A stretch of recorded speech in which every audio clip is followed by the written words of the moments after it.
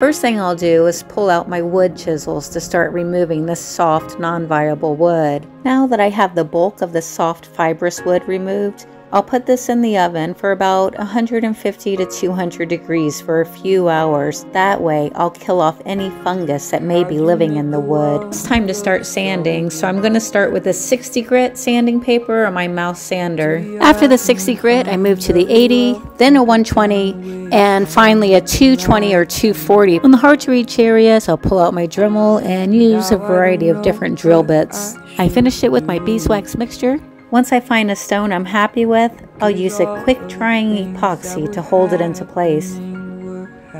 Please subscribe to my channel for more woodworking and travel videos.